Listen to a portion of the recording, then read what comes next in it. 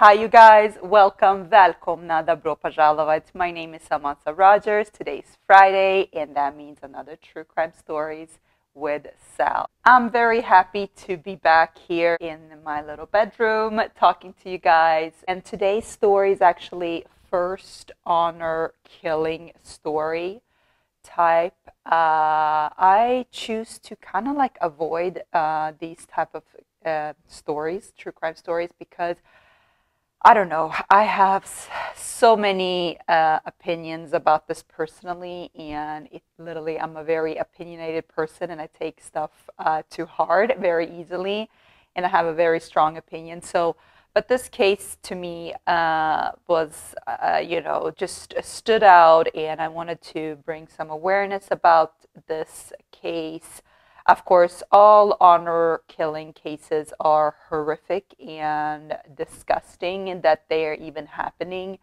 And it's literally your own family member that commits these crimes. And that's why one of the reasons that I just have a hard time to cover cases like this. But I'm going to try to do my best and be as biased as I can, tell this story today for you guys. I don't think I mentioned it. This case is from Sweden. Before I start this case, I do want to quickly do a little disclaimer. And of course, I'm going to talk about murder and honor killing and, a brutal attack, vicious attack that was performed by three individuals. So if this is something that you maybe want to skip today because, I don't know, maybe this is too close to home for you, what have you, please do so. Your well-being is the most important.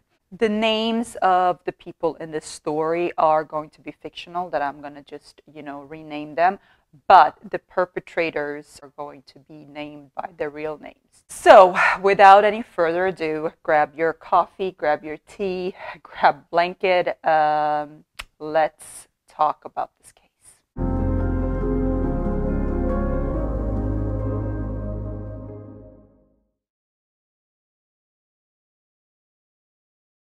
So the year is 2005 and the month is November and the date is 16th. But before we are going to discuss the tragic event that unfolded on that particular day, I do want to go back and talk about the people that is involved in this case.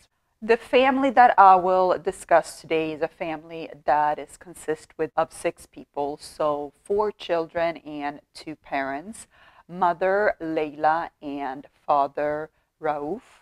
I hope I pronounced it correctly, but I will also mention their names in the description boxes below, just FYI, so you can always Google them. So they had 4 children, and the youngest daughter, who I will call Sarah, and a brother that one of the oldest brother that Sarah have, that I will just go by the brother. Unfortunately, the rest of the siblings in this case are not really mentioned. They are not playing, I don't know if they played a huge role in this case or not, but the 2 children is Sarah and one of her oldest brother that are most mentioned in this case.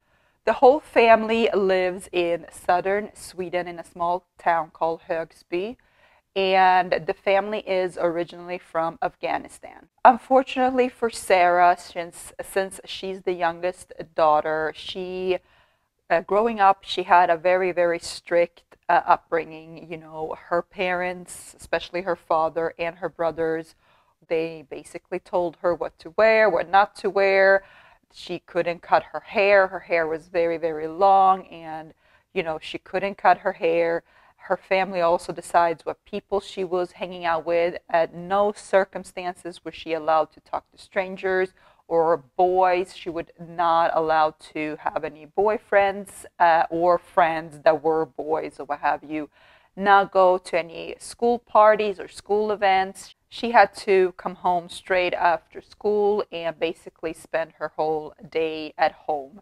Another thing also that was mentioned, that she was not allowed to watch any TV, and if she was watching TV, it was programs that her father was watching. So anything that her father was watching on TV, she was allowed to watch. Sarah was allowed to watch, and basically the rest of the family was allowed to watch.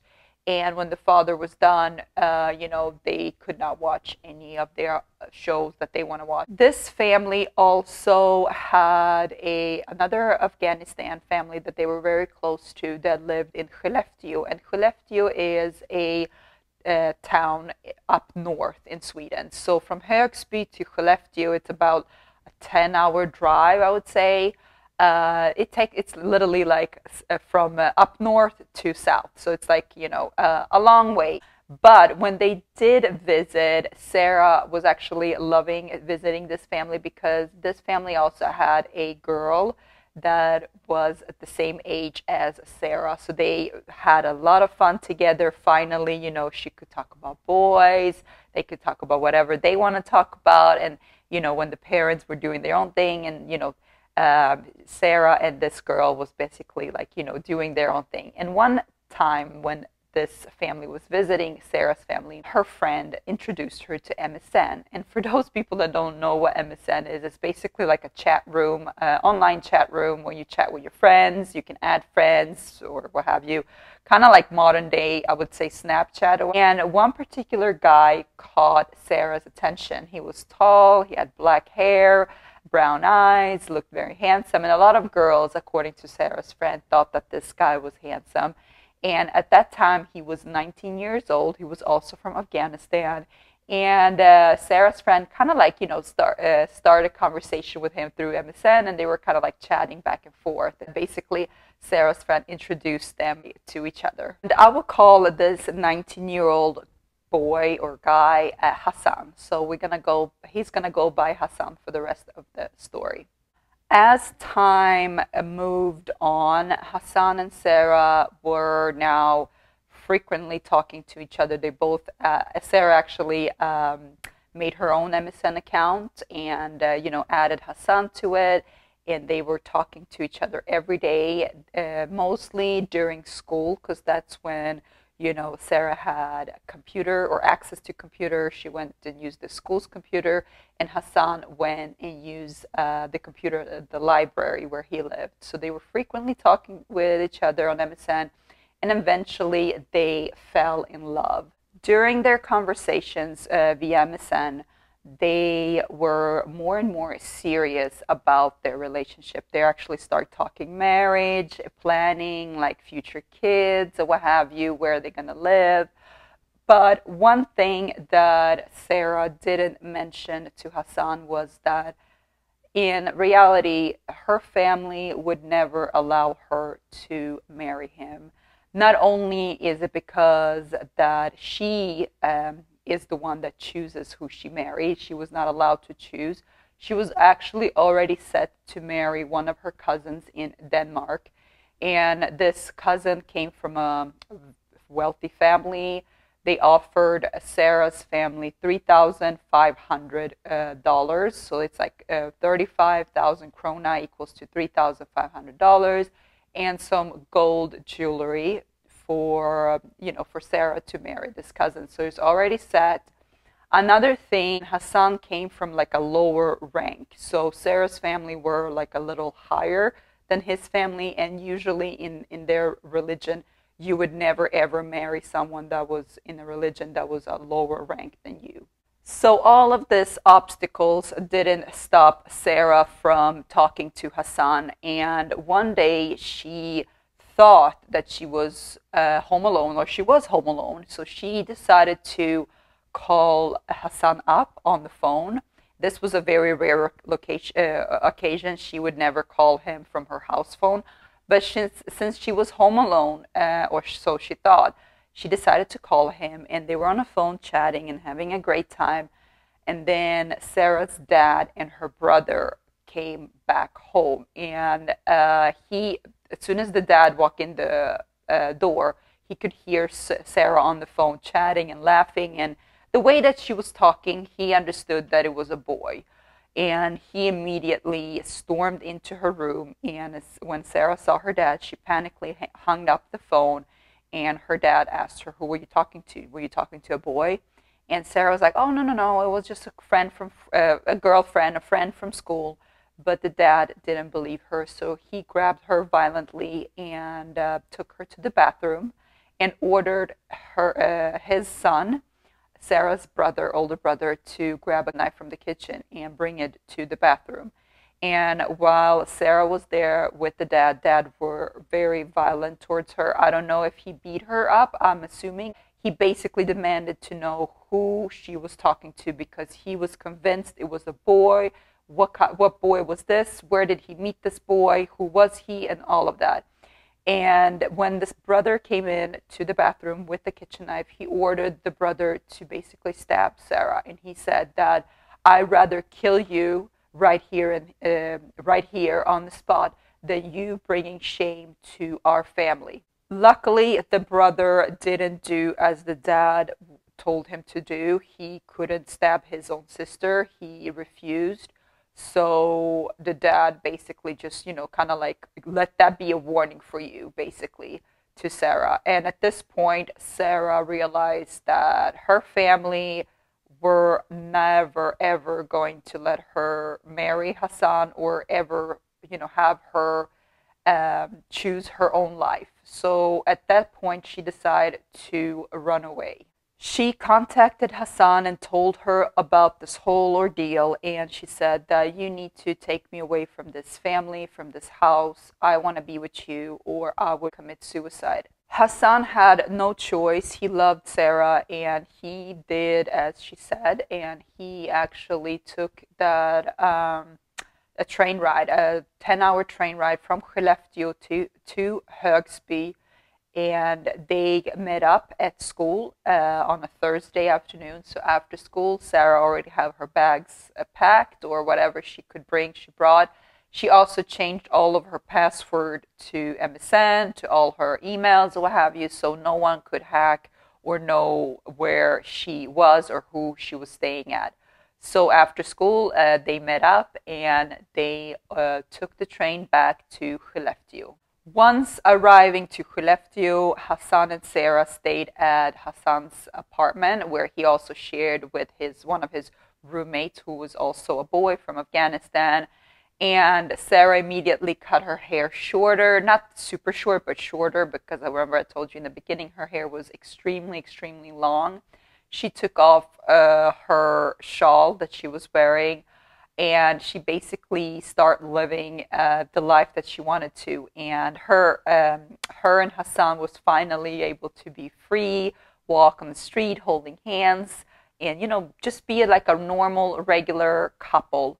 Back home, Sarah's parents start to get worried, and because she was not coming home, and they were not understanding as what could have possibly got into Sarah, where could she possibly go. At some point, they even thought that the cousin from Denmark had something to do with it, that he basically kind of like, she went over there to him and he couldn't wait to marry her and that she was with him.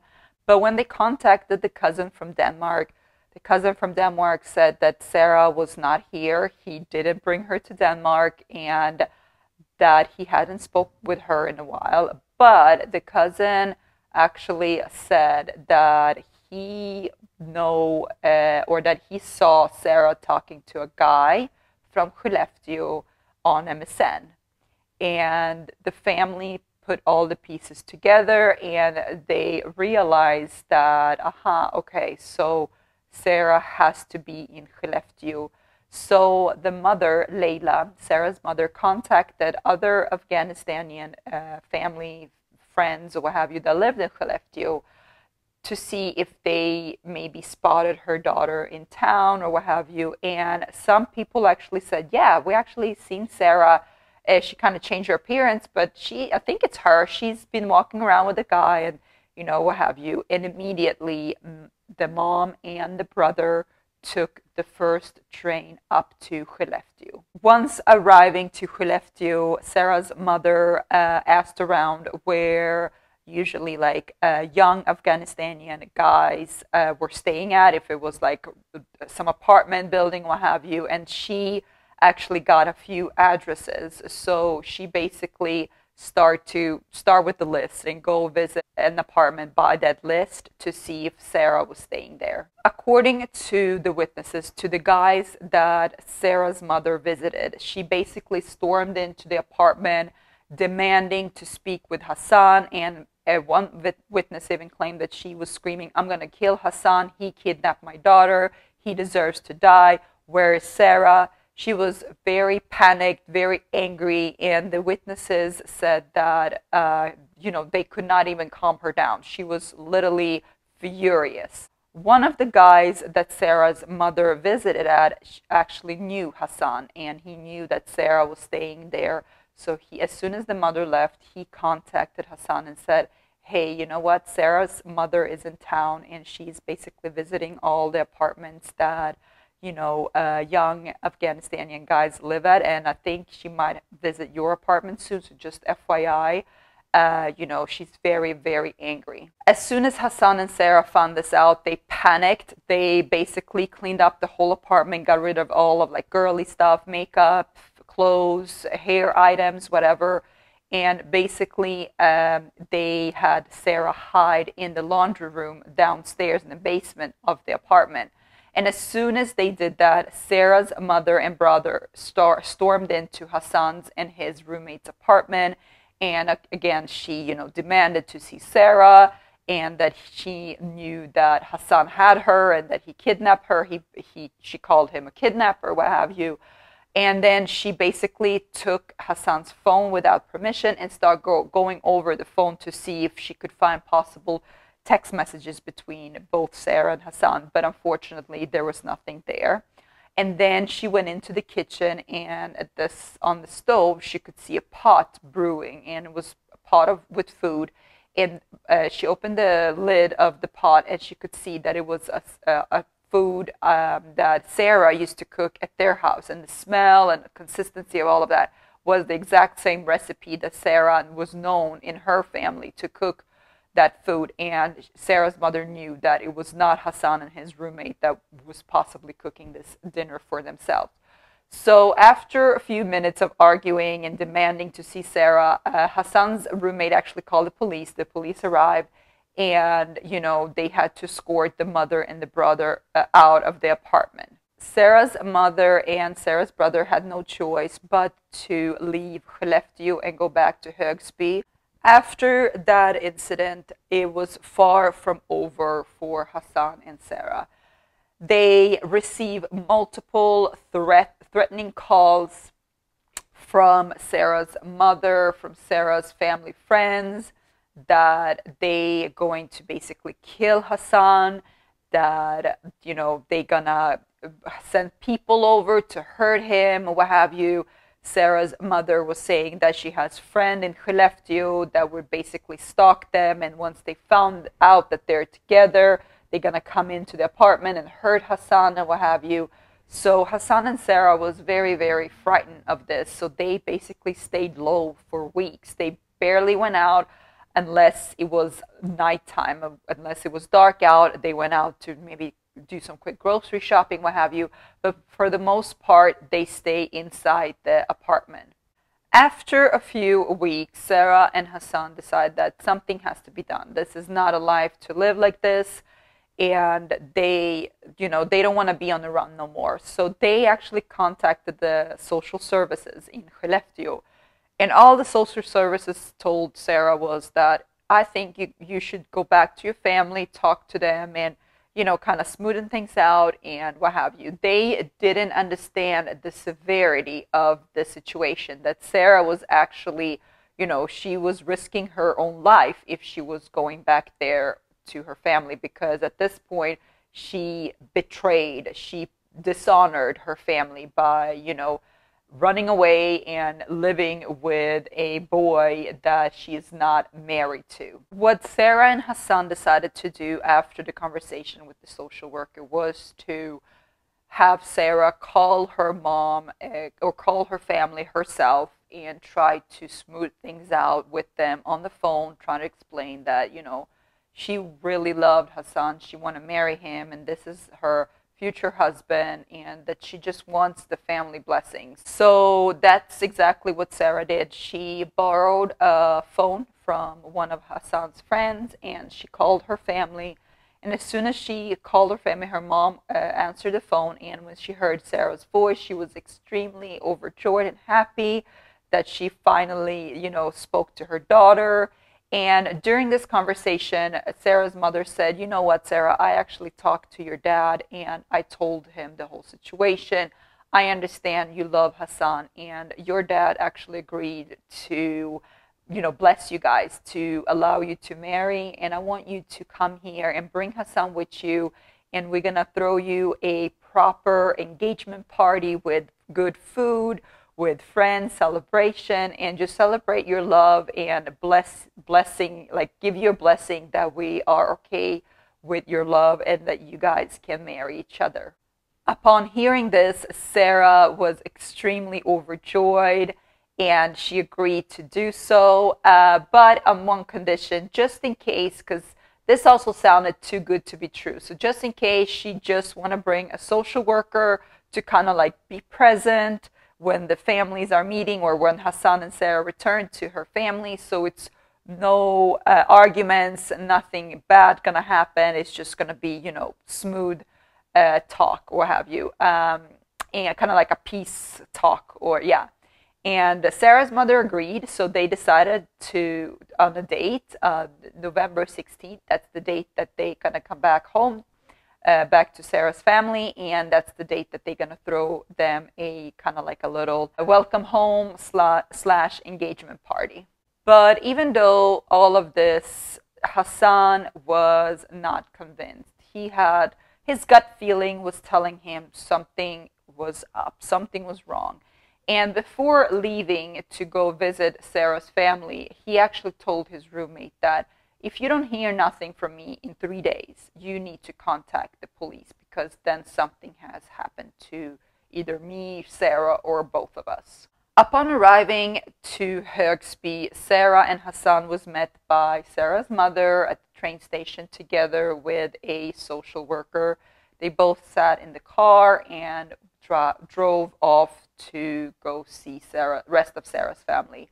And during the ride, Sarah was kind of like glancing at her mother. She was sitting in the passenger side in the front, and Hassan and Sarah was sitting in the back. The mother never acknowledged Hassan. She never said hi to him. She never even looked at him. She had her head down, and Sarah could see that she was crying all the way to the house. Upon arriving to the family's apartment, Sarah, Hassan, social worker, and Sarah's mother walked in, and as soon as they walked in, the whole vibe, the whole energy was weird. Like the siblings were not happy to see Sarah. Sarah's dad was not welcoming. He looked furious. He looked angry. There was no celebrationing, like no good food that was promised. There were no guests that were invited. Instead, the family got some dog treats, and they had some dog treats on the table. And according to the Muslim religion, unfortunately, dogs are, not looked at as like a respected animal. So basically, that's what they saw at this relationship between Sarah and Hassan. They were kind of like dogs to them. So the social worker, he didn't stay for long. He just kind of like, saw that everything looked okay, even though, the vibe were kind of off. But he just said, "Okay, you guys, I'm going to leave you here. Make sure, don't, have a good time. Try to talk to each other civilized. If anything, just call me. But, try to, have fun." As soon as the social worker left, Sarah's mother and father took Sarah to another room and basically told her and Hassan that they wanted to speak to Sarah first in private. And Hassan was actually escorted to another room where he had to sit there and wait till Sarah and her mother and father were talking, and then they would talk to him as well. While in this room, Sarah was served a orange juice, and first she kind of like didn't want to drink orange juice. It was kind of random, but she didn't want to be rude to her family, so she kind of like took some sips and drank this orange juice. And after a while, she started feeling dizzy and very, very tired. So she lay down on the bed and fell asleep. 3 days passed since Hassan's roommate have heard any words from Hassan nor Sarah. So as Hassan told his roommate that if you don't hear nothing from me nor Sarah, please contact the authorities because then something has happened to me or her or both of us. And that's exactly what Hassan's roommate did. He actually called the police and he told his suspicion that he hasn't heard from Hassan in days. I think it went 4 or 5 days. Actually, he gave them extra days. But he's now very, very worried. And last thing he spoke to his friend or roommate was when they were leaving to go to see Sarah's family in Högsby. But it's been 5 days now and he hasn't heard nothing. So police do a welfare check and they discover the inside of Sarah's family's apartment home. They discovered Hassan's dead body. His body was in very, very horrific state. Half of his skull were missing. He had several burn marks on mostly on his face, but also on his body. He had his jaw broken and most of his teeth were broken, like half or off completely or what have you. He was missing teeth and some teeth was broken, indicated that it was some sort of force that was like basically broke his teeth with some blunt force object and broke his jaw by forced opening his mouth. He also had severe stab wounds all over his body. Next to Hassan's dead body was a kind of like a machete knife laying there next to his body, and also a camera. And upon reviewing this camera, they found some disturbing images of this young man holding this machete-looking knife and posing with it. And this man was no other than Sarah's older brother. The whole apartment was completely cleaned out. There were no clothes left, no items, nothing. The whole family was basically MIA. They cleaned out the house and just left. And since the whole family was MIA, police immediately put out a search for Sarah and her family. And luckily, they actually found them a few days later in Denmark. The whole family actually went to that cousin that Sarah was supposed to marry in Denmark, and they stayed low at their house. Sarah and her brother and her mother and father were all arrested. And upon interviewing Sarah, the police quickly realized that she was actually a victim herself and that she had nothing to do with this. So they let Sarah go, and they actually gave her a new identity, completely new identity, because they figured out that she was in great danger. She was also a victim and possibly could be murdered by her own family. So till this day, she lives under a new name, new identity in a new town in Sweden. After interviewing the mother, the father, and Sarah's brother actually confessed, and he said that it was him that killed Hassan, but he killed him in self-defense. And he basically said that when Sarah and her mother went into the room to talk, Hassan was ordered to sit there, or the brother was ordered to sit there with Hassan and kind of like small talk with him or what have you, until Sarah was done in the other room talking to the mom. And during this time, Sarah's dad went to the bathroom, and when he came out, he basically saw his own son and Hassan like struggling, fighting. And at some point, his son was kind of like overpowered by Hassan, and according to the dad, Hassan was very strong, and he kind of like, pushed him off. He couldn't help his own son off, but his son, so Sarah's brother, then kind of overpowered Hassan at one point, and he starts stabbing him with that knife. And the argument was about Sarah, of course, that according to the brother, Hassan was very kind of like nonchalant and very rude, despite that, according to the family, he kidnapped their daughter, their sister, and he's not even sorry about it. And so the brother basically kind of like took it as a disrespect, and Hassan was very rude, and they start fighting about that.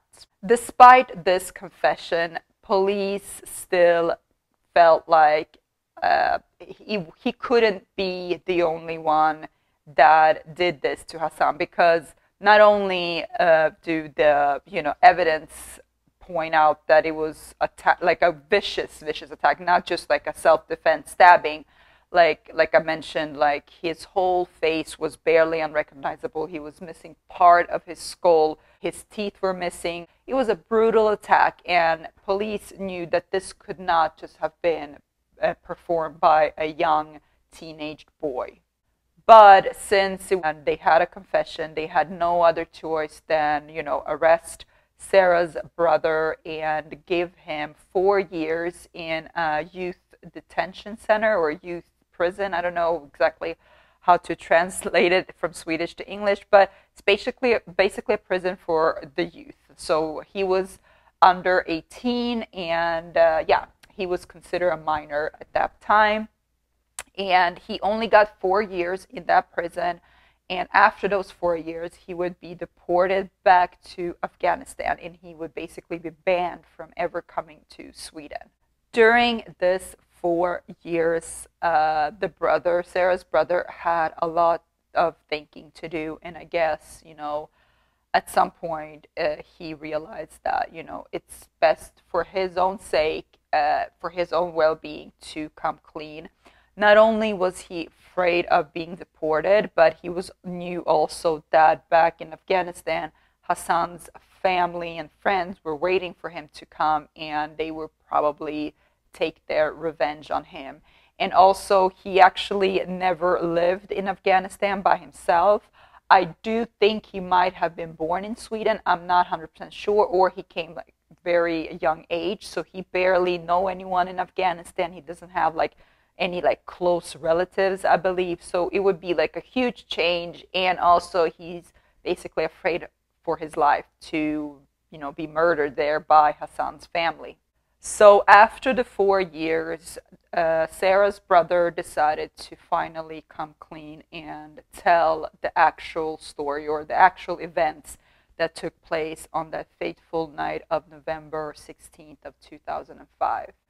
So as soon as Sarah and Hassan arrived to the apartment, and as soon as the social worker left, they took, the mom and dad, they took Sarah into the other bedroom, and they gave her that orange juice, but the orange juice were laced with sleeping pills.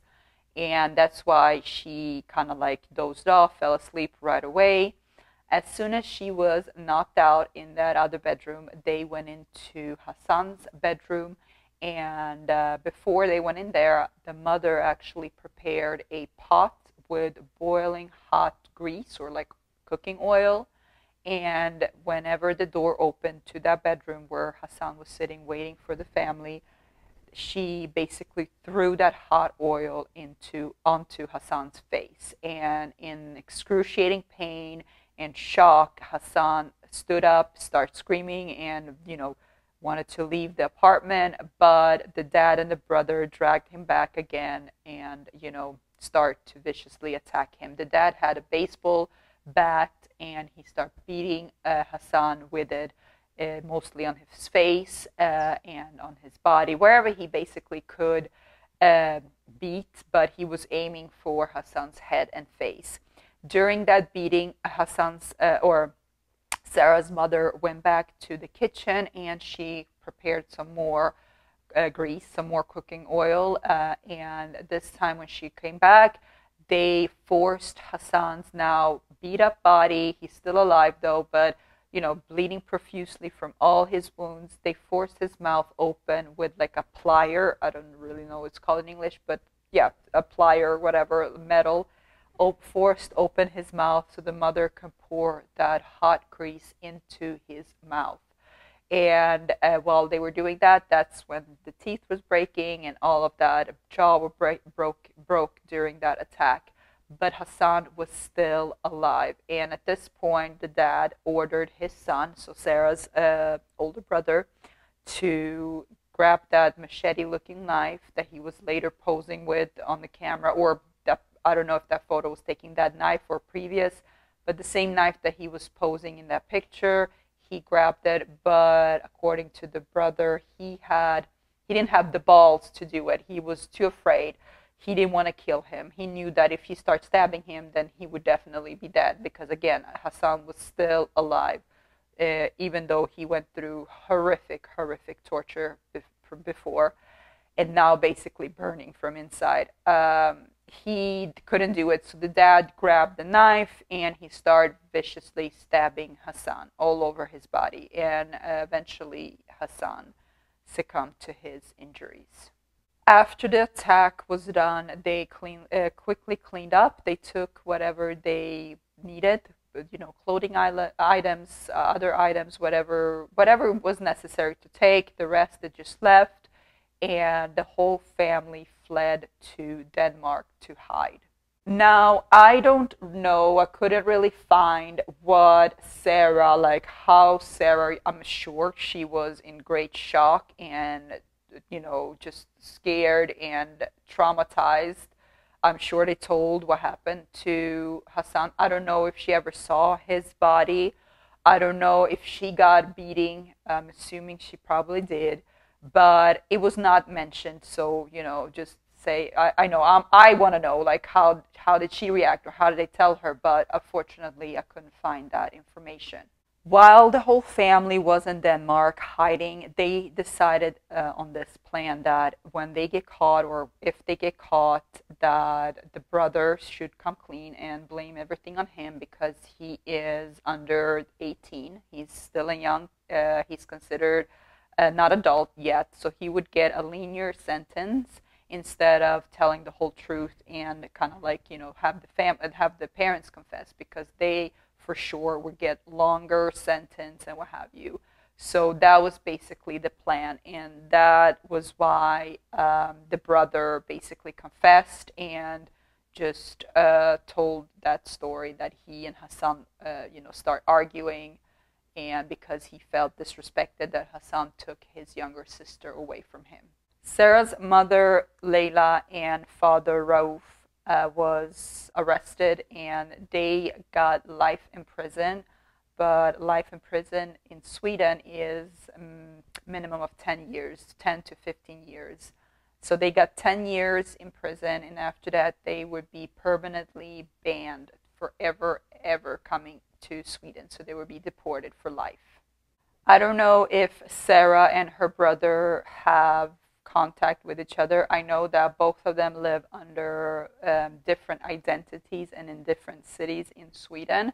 And I know that Sarah's brother married a woman, and but he lives under another identity and name, and so does she. I'm not going to say my opinion, because I feel very strongly about cases like this, especially being half, my dad is Middle Eastern, so luckily I never ever had to experience such things in my childhood or what have you, or the environment, or my family are luckily don't think that way, but I know that honor killings are a thing, and it happens too many times, and too unfortunate, and young innocent people loses their life because of some beliefs, So that's what I'm going to say about this.